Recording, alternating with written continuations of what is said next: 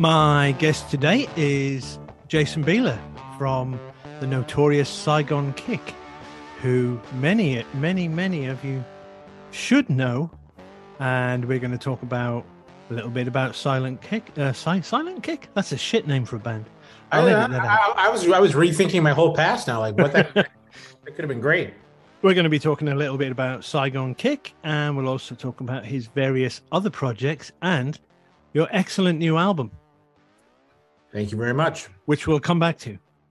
So, I've been listening to Saigon Kick most of the day, just to refresh. Back in the day back in the early 90s, you seemed to go from 0 to 60 overnight. It was, I was a tape trader, and you never came up on the lists. It wasn't a thing that happened, and suddenly there was this great band with an album seemingly out of nowhere. And yet I know that can't be how it happened. Saigon Kick did not get together with that level of musicianship and songwriting overnight. No way. I don't think it was so much that as I think because we were from Florida and we weren't from LA or New York, where there were kind of these big established scenes, we were kind of, Florida is such a strange, it's a strange place under any circumstances, but, even if you talk about the music side of it, I mean, you had, the Miami Sound Machine, Marilyn Manson, us, Tom Petty, Molly Hatchet, all the death metal stuff that came out of Tampa. So it was a very eclectic, just musical environment. There wasn't like 10 bands all doing the same thing. It was these pockets of kind of things. So I think that kind of helped us. And we did it kind of backwards in the sense that we didn't have a demo tape or promo photos or anything like that. We started playing live. And, it's that old story of, we played live and there was like 15 people there. And then there was 50 and then there was 100. And we built that up to the point where we were doing like 1,500 people a night, sometimes 2 nights in a row at some of the venues in South Florida. And literally over the weekend, Atlantic Records had flown down.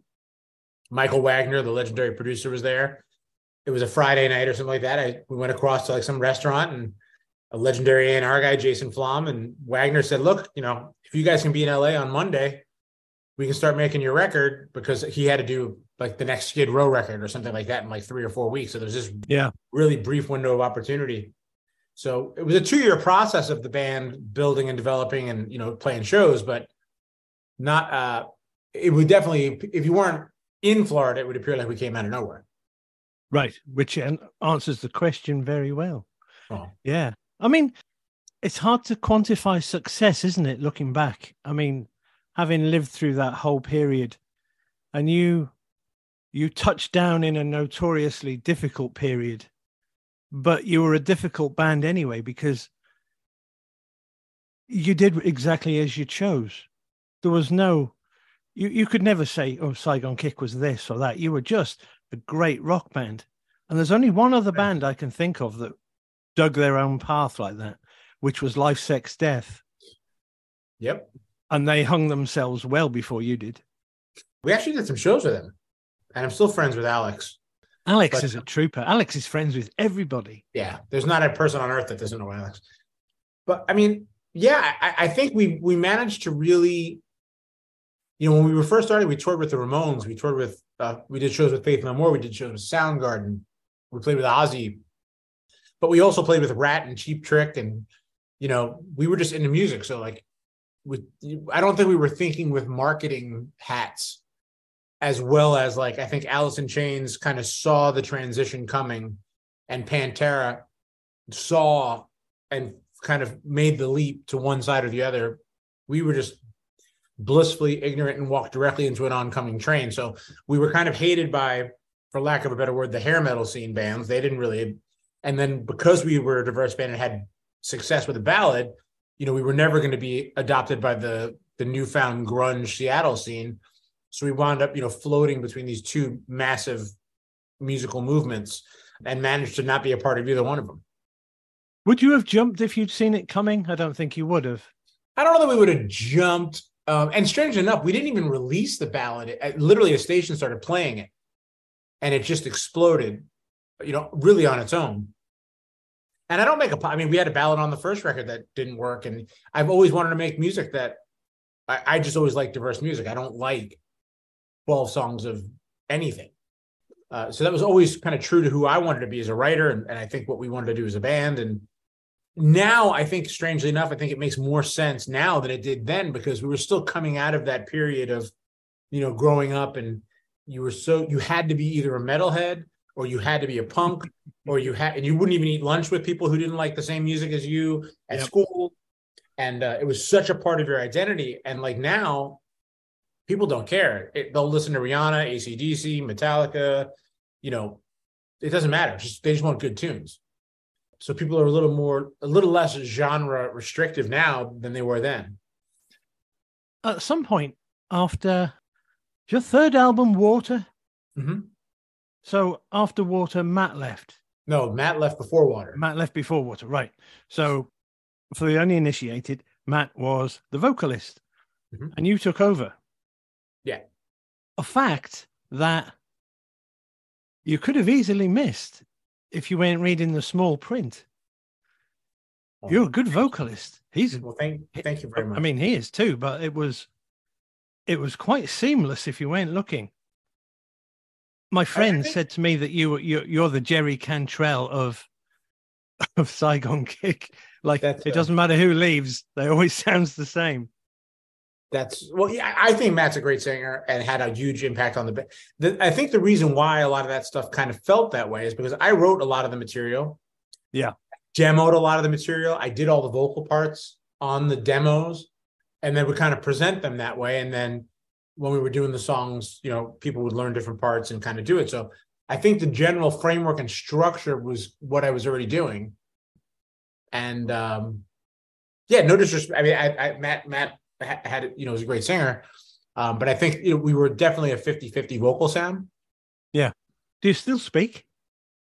This is going to come as a shock to you, but we're actually a band that hates each other like no other band on earth. We're the first band ever to have a falling out and not be on great terms. Not true. I know this. No, do you see each other much or never? No. I mean, I speak to some of the guys. I speak to Phil on occasion, Chris quite a bit. Matt, I haven't talked to in a long time. So, I mean, I was in a band for 10 years. One of the guys I'm in touch with, my best friend. The other guys, I don't even know where they are. But people assume, don't they, that you're a gang and you'll be together forever and there's some kind of weird magic, but it's never like that in reality. No, it's a super hard dynamic. I mean, especially when everybody's pouring their creativity into it. Feelings get hurt, and I'm a pretty I can be a pretty spoiled toddler and want to do exactly what I want to do when I want to do it. So that makes me probably a pain in the ass to work with as much as anything else. And I mean, I just kind of, for better or worse, I know what I want to do and how I want to do it, and that doesn't always play well with others, and I think, and on top of that, just being with anybody, being with one person, that kind of proximity on a bus, on a plane, sleep deprived, traveling, constantly in each other's face, hearing the noises they make, or what, you just wind up wanting to really commit murder. So when you put a band together and a crew, I mean, it's a miracle there's not more kind of like just murders. Yeah. Which kind of neatly brings us up to the bit that I don't know, which is what happened next. Because the whole world kind of, I don't know, grunge was grunge, to give it its awful title, kind of is a bit like punk over here, in that it was actually very short-lived, and then three bands rose to the stratosphere, but they were no longer grunge. But what happened after Saigon Kick for you? I mean, did you go into production or start writing for other people? Or I was started producing a bunch of stuff, and I started a record label. This is really condensing a little bit of stuff. So At the same time, I wound up doing some music for the American Pie soundtrack. Me and Pat Badger from Extreme. Yep. Had a project that we did together for that. And I started, just being aware of other bands and starting to work with them. I found a band called Nonpoint in Florida. So I wound up producing their first record. And that led to doing more productions, starting a label, worked with the band. I'm sure you're familiar with Skindred, who are just as good as it gets in my book. Just worked with them. The label kept growing, worked with bands like Carnival, Sixth, Death Stars, Angla, forgetting on a Fiction Plane. We had a great run kind of as an independent rock label and worked with a lot of really cool bands that I'm super, super proud of. And so I spent, a chunk of time doing productions and kind of the ugly side of the record business and kind of getting my PhD. And, a lot of artists always like to complain about the record business without really understanding how any of it works. So I think by being in a band on a major label, having a degree of success, then starting a label, working with other bands, I finally realized I hate everybody. Did you spend weekends in the garage packaging things up and taping boxes? And I just don't want to work with anybody. I just want to do my own thing. I don't want to talk to bands. I mean, I love them all dearly. So I don't mean it like seriously, but I hate labels. I hate managers. I hate talking to radio. I just want to do what I want to do. Like I said, like a little toddler with toys. These are my toys, and this is how I want to play with them. I'm not bitter in that sense. I love everybody. Still have friends all over the industry and stuff like that. But I just realized after a long while, I just wanted to kind of do my thing how I wanted to do it, which led me to where I kind of am now. But that's got a plus side in that the amount of material you're putting out is off the scale. I mean, just to fill in there. So we have, so when you're done producing in the main, does owl stretching come next? That whole process, I guess, ultimately did lead to this, but I didn't want to make a record. I didn't want to spend time in the studio and get lost in spending 2 weeks on a snare reverb or something. I wanted to write. So I figured I would set this limitation for myself, and I wanted to write, record, and release in 24 hours a song. So from the time I started to write it, I wanted it to be on Bandcamp in about 24 hours, maybe 36 hours, worst case scenario, and then move on. And the whole point was not for commercial aspirations. I just wanted to get better as a writer. And as a musician yourself, I mean, it's the best way to get better at writing is to write. It's no real great secret. So I wound up doing probably like 100 and something songs, just kind of constantly sharpening the tools. And it developed its own cult kind of following. Yes, it did. I mean, it was just brilliant, and I couldn't be more thankful for that. And then as that started to, do its own thing, I was like, maybe I should really kind of think of this as more a project and do, and maybe bring it to life a little more fully realized. And that led me to the place I am now. Which is under your own name. My own name and the Baron von Bielski Orchestra. Which comes from some corner full of cobwebs in your mind. One, I love the fact that people have a hard time saying it. So that brings me great pleasure.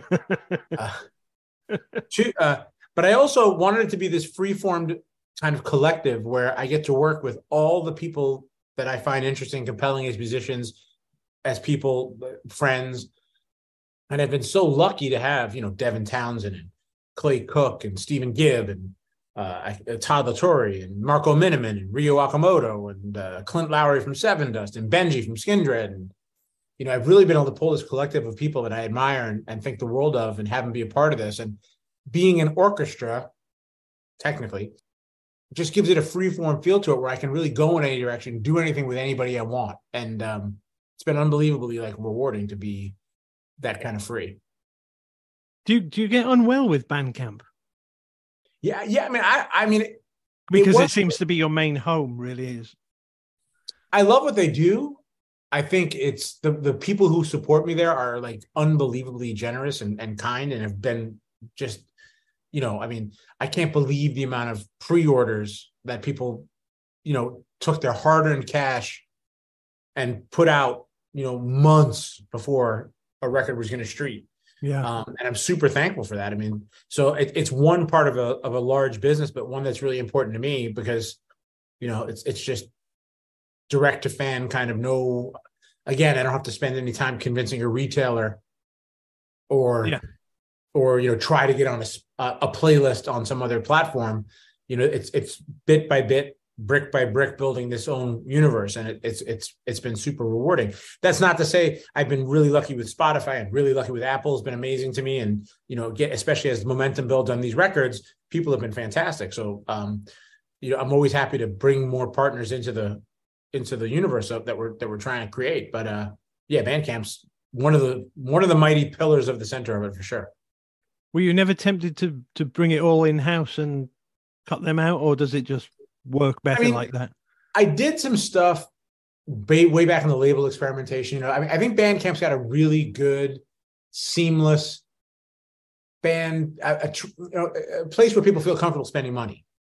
Okay, yeah, which is that's a big thing too. Like when you go to a random website, like as much as I like a new artist or so, I'm like, I don't know if I want to stick my credit card in John, the Metal Lord's, back end system here and wind up, some kind of weird thing. So I think people trust and especially, they've done hundreds of millions of dollars in transactions. So via Bandcamp, not me. Yeah. And people love it and it's been growing. And so it's been good. But it's difficult because I was just looking at your page of the new album there. If I wanted to buy vinyl from you, the shipping to the UK is off the scale. It's robbery. There's no way regular people are going to be buying product if it wasn't presented that way. Here's how it goes. And I even say it on the page itself. I feel terrible for people in the UK. I saw, yeah. Like, please don't. If you're a mad collector and you want that red vinyl and that's something that's really important to you, like, even that I'd rethink it. But I appreciate it and I will get it to you and it'll go. It cost us like $20 to send it to the UK. Yeah. Period. It's like no matter how. I don't even think I have an option to do it slower than that. And it sucks that in this day and age that thing, in the US we have a thing, I'm sure you have it internally in the UK. It's called media mail. So you can mail CDs in the US and vinyl in the US for relatively cheap, like $3, $4. Yeah, I think it is something like that. But to ship to the UK or anyplace else, it's just a nightmare. And obviously with Brexit and all the different things that have changed now, and it's just become way more complicated. So what I say to people is we are physically going to distribute product in the UK and all over Europe. There'll be, I don't know how much of the yellow vinyl will make it there, but there'll definitely be black double vinyl that'll be sold domestically at a more reasonable, normal price. So it's one of the battles that, it's like, I'm probably one of the only people that read that, like, please don't buy this if you're in Germany. Like, just wait. It's going to happen for you, I guess the only way around that is to, if you happen to come here, stuff a suitcase and find somebody that you trust. Yeah. To ship it out. But the other part of that is coming over there with a suitcase of vinyl. Customs are always so, coming into the US and going out of the US is, they're always so, oh, sure. You have one vinyl is one thing, but you have 50. What do you do? 100, what are you doing? You're obviously selling. Yeah. Going into the US is strange. It's I just watch the whole world. It just seems like it's falling apart at the seams and making terrible decisions, not only in business sense, but just human being sense. And it's just a constant state of it's just like a Monty Python sketch gone horribly wrong. The whole world is. I saw something on some Twitter feed yesterday about somebody got shot, and one of the senators said, "Who's in charge of this state?" Oh, it's the Democrats. But I don't know. The US has just gone really there's no way no one got shot in a state run by Republicans. That's not maths you can do and gloat over. The whole political thing, the whole system's insane. It's just, and I know you feel probably the same way in the UK, and you see it in France, and you're seeing it, in Germany, and it just feels like I don't know if it's some kind of like virus that's like secretly infiltrating half of the population of the world, but there just seems to be a large degree of idiocy abound in like just general decision making, just general being a decent human being. Just seems to have gone we keep watching these shows, The Last of Us and The Walking Dead, and I'm like, it's happening right in front of your eyes. I think it became bad when it became public. So it was okay all the time that things weren't televised and they weren't speaking on social media. That was okay because you read it in the newspaper and you got on with the day. But now we've fed it constantly, and they're not media trained. It's just set up to agitate and divide.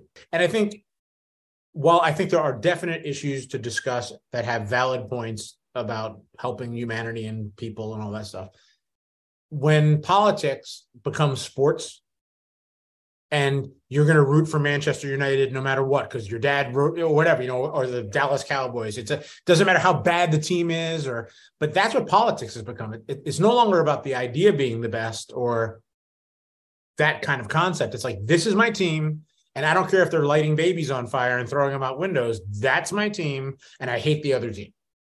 And I think when it became a sport or like a entertainment value sport, and I'm sure it always has been that way. I don't know. I used to enjoy, but now it's knocked onto ratings, isn't it? So, and because the ratings are involved, the media has taken sides. Well, the only way to keep people watching is to keep them angry and scared. So, the one side is constantly telling you all these things that are going to make you go like, I can't believe they're saying that. And then the other side's getting, and, these guys want you to, they want all your children to become transgender, and I can't have that. And, it's like this constant stupidity of like, it's just trigger points to keep people mad. And the more mad they get, the more they watch, the more they root for their team and hate the other team. And hence where we are as a world, I guess. On which topic? On which topic? You don't seem to, or not so as I've noticed, you don't seem to be political at all in your songwriting. Unless it's very underhand and disguised. I think it's in there. I mean, I think I like people one-on-one. I think I go back to the George Carlin thing. It's groups of people I hate. Yeah. But generally speaking, whether my, people I've met are conservative or my, neighbors, or as long as we don't talk about politics, I find people delightful. Like, I enjoy having a beer with a guy and talking, about this or that other thing, or people are great like that. It's just when they get in these little cliques and groups and rallying and I find the whole thing stupid. Like, I am not a fan of anybody because of a party or blind following anybody. So I think there's idiots. There's plenty of idiots to go around on all sides. There's dumb ideas everywhere. So I'm not like a blindly into anybody. I really don't think anybody in the government cares about anybody that's not serving a purpose for their own military industrial complex contracts and those types of things. I mean, really, at the end of the day, they don't care about people. No, true. Let's draw a line there, because what I really want to talk to you about is your songwriting. Sure. Good. And it's always a shit question because there are so many ways. I mean, personally, I can't even begin to write a song without a title. That is always, if I don't have a title, I'm blown. I may as well watch TV. But do you have little odd things like that? I mean, the process that's always been for me is it's literally like I have bizarre radio stations playing in my head at all times.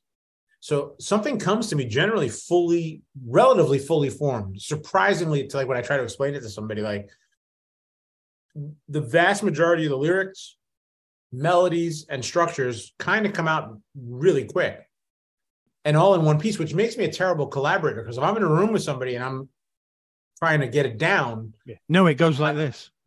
So, we could put a harmonica. I'm like, but that's the way it's always been for me. And I almost fear like kind of analyzing it too much, because I feel like it's going to go away or something. Like, it's always been there for me. It's been my reliable, imaginary friend since as long as I can remember.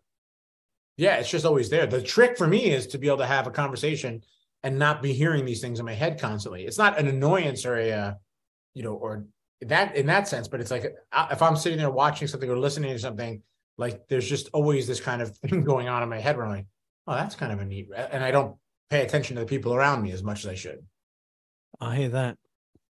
Are you here? Yeah. I can't tell you how many times the wife is throwing stuff at me from across the room. Like, what? I assume you're a multi-instrumentalist. I like to think I am. I don't think I'll win competitions on many different instruments, but I can functionally play piano, bass, rhythmic ideas, and things like that. Enough to execute basic frameworks of what I want to do. Yeah. So with your solo stuff, has any of it exclusively been solo? Are you able to demo up songs and go, hey, that's good enough? I'm trying to think. Well, all the songs generally get built like a framework and are generally realized in that sense as a song. And then what I love doing, which I think gives a massive depth and width to the record, is having people like Andy Blackshirt or Marco Miniman or these guys come in and then really add this different text. Because I think sometimes, no matter how diverse I am, I think you're going to get too much of one person's thoughts that can have a tendency to sound flat, just across the record. It doesn't have. So I really rely on these guys to kind of bring different senses of rhythmic and sonic and different. So the record, I wanted to have a push and pull and a little bit more of a living, breathing kind of feel to them, rather than just this kind of static my interpretation of everything. So are you willing to collaborate lyrically as well? I haven't so far. There you go. Good. I like that. Yeah, I mean, people shouldn't. It's like me joining in your sentence. Yeah, it's but I mean, I don't think I wouldn't. I mean, there's friends of mine that are great writers. Like we talk about Butch Walker, or we talk about another buddy of mine, Matt Nathanson, and these different guys that are great. They're great songwriters. I think it'd be fun to maybe do something. I don't think I would really want to present them a song and then watch it get dissected, in that sense. But it may be fun to sit together and, hey, let's do this idea, and and you can say that, and I can say that. Oh, that's cool. That makes me think of that. That might be a fun thing to try. I mean, there's another guy there, Butch Walker, who pretty much did exactly the same as you have. Production, songwriting. He's done pretty well for himself. He's carved out a good little niche. Yeah, he's done great, and he's a great guy. And we've known each other since he was in Southgate. So we've kind of, it's funny, we came across when Saigon Kick was playing, we became like social then. And then when I was doing that band Super Transatlantic with Pat Badger, he was doing Marvelous 3. And we actually did a show together. And then we, every once in a while would stay in touch. You had done some stuff at my studio. And then when I was doing the first record, I had called him up and said, hey, would you want to play on it? And he was like, of course. And so it's just kind of neat to see both of us. Obviously, he's done some pretty huge things, but just watch his career trajectory has been fun to watch. Is that not something I guess you don't write like that. You don't really write in a way that you could go, I'm going to write this for Pink. You're not that kind of artist, really. I haven't, but that doesn't mean I wouldn't. I mean, I love songwriting. Yeah. So, I mean, but I've never put that hat on, you know what I mean? Or sat down and said, you know what Taylor Swift could use? Could be a fun experiment. Not that Taylor Swift needs my songwriting. I mean, she seems to be doing quite well with what she's doing. True. But there are some. Kelly Clarkson could use a lift right now. Well, couldn't we all? I mean, you just keep moving. I mean, the owl stretching, there's just so much material there. It's just fantastic. Your own stuff is fantastic. Thanks. Is your plan just to keep moving till somebody stops you? I mean, I think when you're a kid, you grow up and you realize, I want to be Zeppelin. I want to be the Beatles. I want to be, I want to have that kind of thing. But ever since I've been 18, I've been a professional musician. I haven't had to work a real job in my life. So in my mind, I'm as lucky as you get. I mean, there's some people that are a little bit more lucky, but I'm so fortunate to be able to get up in the morning, make a coffee, go to my studio, and build an imaginary world. I don't have to get up. And there's people that are equally, if not more talented than me. They're getting up and doing plumbing all day long, and getting up and digging holes and putting, so it doesn't go past me how fortunate and lucky I am. So yeah, I mean, I want to continue on as long as I can. For me, the thing is, I want to keep getting better. I don't know if that always means bigger. I don't know if that always means more successful in terms of selling things. But unlike an athlete, like I have some friends that play professional ice hockey, you have a limited window of like how long your body's going to hold up, and how, if you're, you might get to 35. If you're, rarity, you might get to 40. If you're a freak, but generally it's going to be over by that point.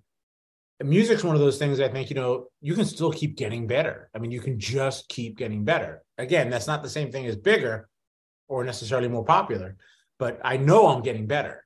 And that's really rewarding. And that's what's fun. Like, I kind of want to keep pursuing and seeing where it all leads. What do you judge yourself against with your getting better? Just my ability to execute what's in my head. You know what I mean? So it's presumably a lot of the things that came before you think could have been better if you were better. Can you look back and go, or do you just not look back? I don't look back generally. And it's impossible for me to look at it that way, because every one of those steps has led me to where I am. So had I done those things different, then this would be different. And, it's one of those kind of never ending loops of, very wise, logic. But, yeah, I mean, I just judge it on like, just, am I pushing myself? Am I challenging myself? Am I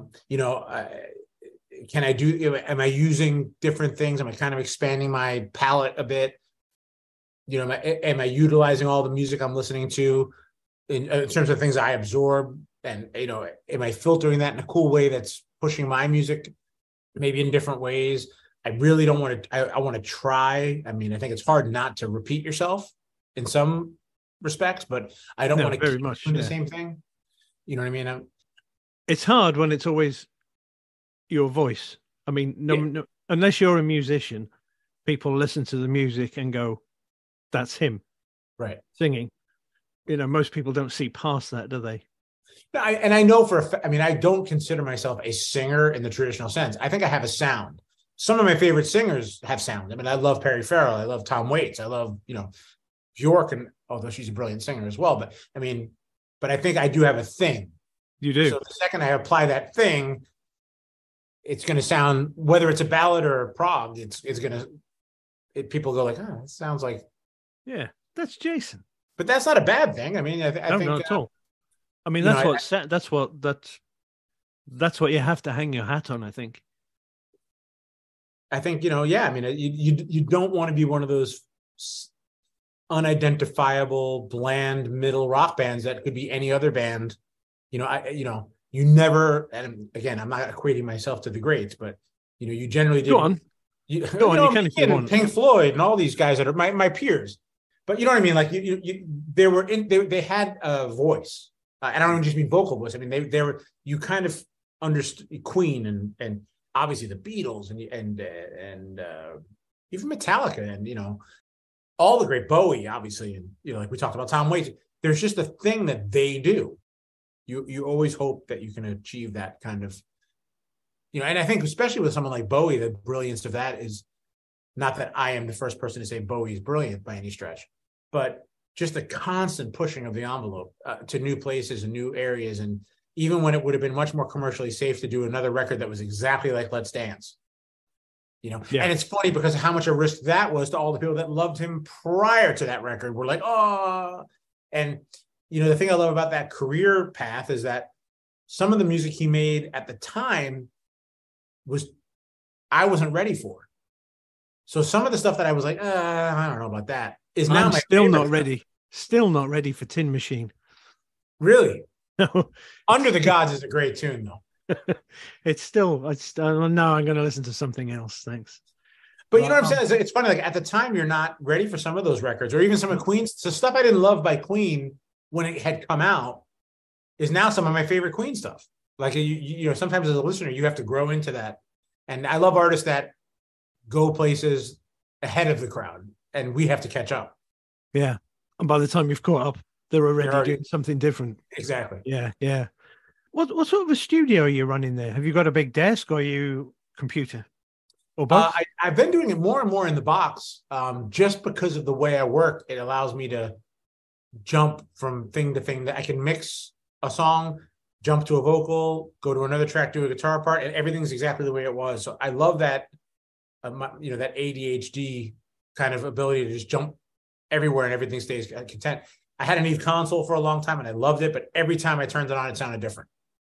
You know, the analog gear is wonderful, but if it heated up the wrong way, if, you know, what the humidity was different, you could even pull everything back exactly like it was, and it was just different. It never came. You never walked in the next day and had it sound the same. But I still have a lot of really great preamps and a lot of cool microphones and a lot of great amps. And I try to, I'd say I have a hybrid approach in general.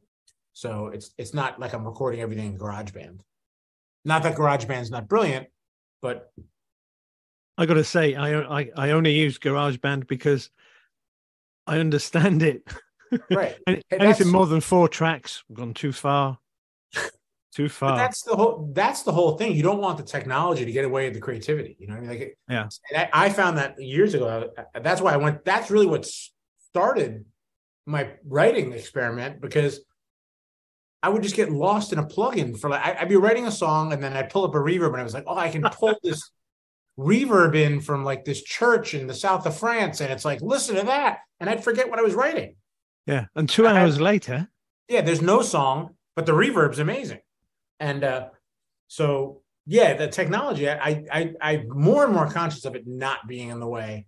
And I'm more and more conscious of speed, the ability to have an idea and get to that point as quickly as possible, without being distracted, because I'm easily distracted. So with the Owl, when you were doing your 24-hour turnaround, has that stuck with you? So with the new album, were you still in the same?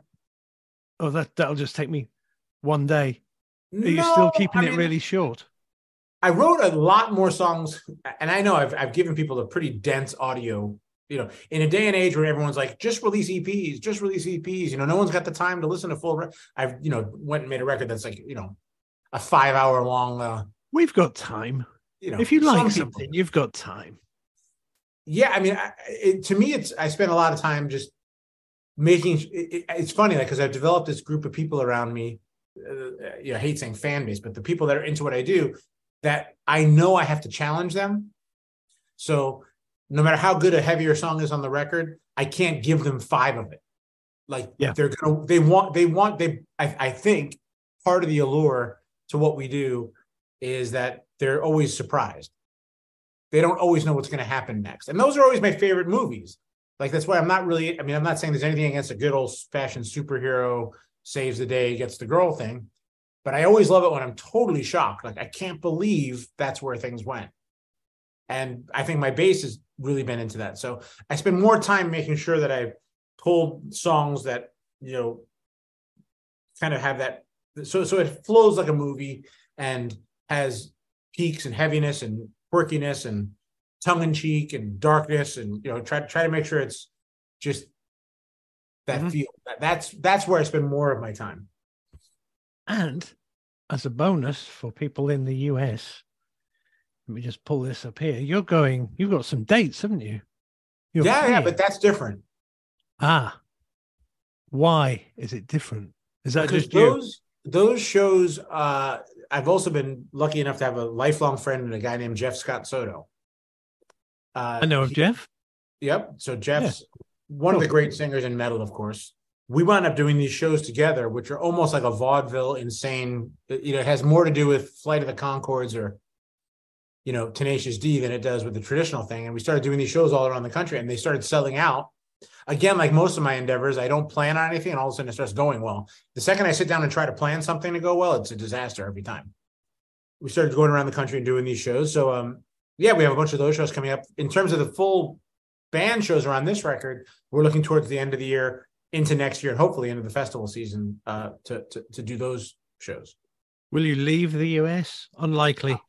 I'd love to. Touring Europe is hard these days, isn't it? I think touring anywhere is hard, But you can get on a bus there and you can drive state to state. And yeah, but I still want to. I mean, it's been too long since I've been to the UK in terms of playing shows, and and fortunately, we're working with a great guy over there named Duff from Duff PR. He's just taken the record on, a good friend of mine in France, and the record's starting to really develop a bit of a head of steam. I don't anticipate becoming the next Drake, but it's taking on a really cool, beyond my expectations in terms of people's response. The reviews have been really amazing, and I'm hoping that gives us the ability to bring it live outside just the US. That would be quite something. That's my hope. It's probably not suitable for your kind of thing, where I know people like Corey Clark, Jizzy Pearl have a band here. They just fly over, pretend they're on holiday. Let's go. That's not going to work for you, is it? Well, I mean, there's some musicians over that I'm actually a huge fan of. So, I mean, I wouldn't rule it out per se. Dan and Aria from Skindred are phenomenal. Well, that's true. They're over here, aren't they? So it's not something I would generally rule out. But my only thing about these two records are, I feel like they've been put together. There's kind of this cinematic element to them. There's a visual element to them, and I want them to be done live right. That doesn't mean that I anticipate we're going to be playing Wembley Stadium anytime soon, but I want it to be presented. I don't want to just half-ass it and show up at Jimmy's pub and plug in the back line that's not working and ramble through the tunes. I want them to be executed the way I'd like to see them executed. So yeah, I mean, I've watched a few of your acoustic shows on YouTube. I love acoustic shows. I think if there's one way to show off your songwriting, it's with an acoustic. Oh, yeah. One of your favorite things to do, or hate it? I love it. I mean, especially because of the way. I think when you see what I do or what Jeff and I do, it's not the typical, when I see even my favorite people do acoustic sets, it's like, okay, 2-3 songs in, I'm like, okay, I got it. I can't sit here now for 3 hours while you go off into emotional, land of that. So, and I love the interaction. I love being close. I love, like you said, the songs, seeing whether they really have legs, because a shit song does not work. You fall apart with an acoustic. Yeah. You can get away with it with power and lights and energy, but when you really try to pull something apart and you play it with an acoustic guitar, it's either a good song or it's not. I think I covered everything. I did. That's awesome. I did. What's next for you after this? Just carrying on? Yeah, I'm doing the same. I mean, next week Jeff and I are doing the Monsters of Rock cruise with Extreme and Queensryche and Tesla and that'll be fun. Knuckleheads. That'll be fun. And then Jeff and I have a bunch of shows all over the country. So we're playing Tampa, New York, Boston, Philly. We just did Los Angeles and Vegas a bit. So we're doing a bunch of stuff like that. And then just really staying on the press kind of train for this record and, watching hopefully and seeing it keep growing. It's just been unreal. I'm intrigued as to how, and you don't have to answer this. I will. As to how an indie artist fares on the road now that you're not backed by anyone. So is it like being a wrestler in which you take turns driving the car and shack up at a cheap motel, or is it a little bit better than that? Or we've been really strategic and very lucky. Like I said, by no means am I trying to tell you that we're selling out arenas all over the country, but we've been selling out really nice venues, and we fly and we stay at nice hotels. My days of waking up in a van behind a venue are long behind me. But if you're flying and have nice hotels, that has to be a good barometer of success. Well, it is, and I'm very grateful that we can do it that way. But I also I don't want to. That's a young man's game. Yeah. When I was 17, someone could say you got to drive 24 hours straight on a moped with all your gear in a backpack and in a blizzard to play one show in front of 4 people. Okay, let's do it. Now I'm like, well, what kind of restaurants are near that venue? Yeah. And what kind of hotels do you have? We can't play there. Is there a jacuzzi? Yeah, exactly. Well, you know, what time does your masseuse shut down? Because if they're, yeah, Is there a spa open all night? yeah. So those are the kind of important questions at this point. Well, getting old, it comes with Yeah. its thing, doesn't it? You've done your Yeah, time. I mean, like I said, we just want to, you know, I think you try to weed out the stuff that's not important.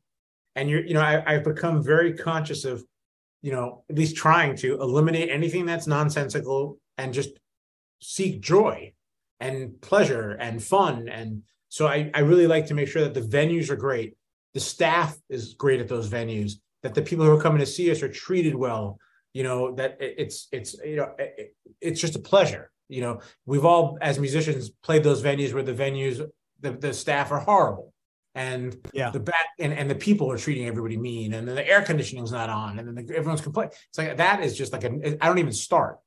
I won't even. It's not even on the radar. So we've been really, really protective of that, because I want to be enjoying myself with Jeff, and then everything else flows from that. If I'm feeling great and having a great time, I know that I can make everybody else in that room have a great time. So we've been super precious, as they say, about making sure that that's our operating plan with this. No, that's good. That's good. Why not? Why not? Congratulations on a really excellent album, which Thank you. I will confess to having listened to for free via Bandcamp's splendid interface, but I will put my hand in my pocket at some point and pay you for it.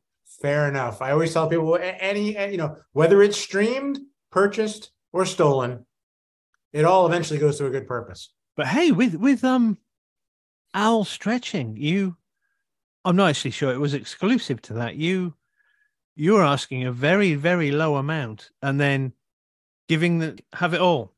Subscribe for $5, was that it? And take it all if you want it. Do I remember that right? There was a couple of different options. There was like a subscription model where people felt, if they felt like supporting via that, where it was a small amount every month. But I assume after a few months, people would look at, what the hell is that $5 charge?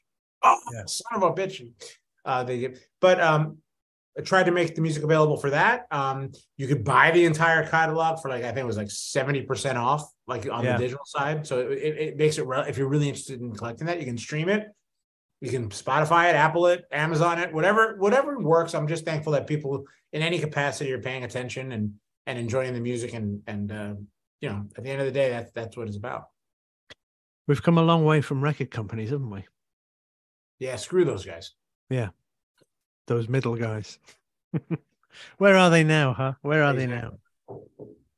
Listen, thanks very much for your time. And maybe we could catch up again one day. I'd love to, man. Thank you so much for taking the time to talk. Pleasure. See you soon. Thanks, Jason.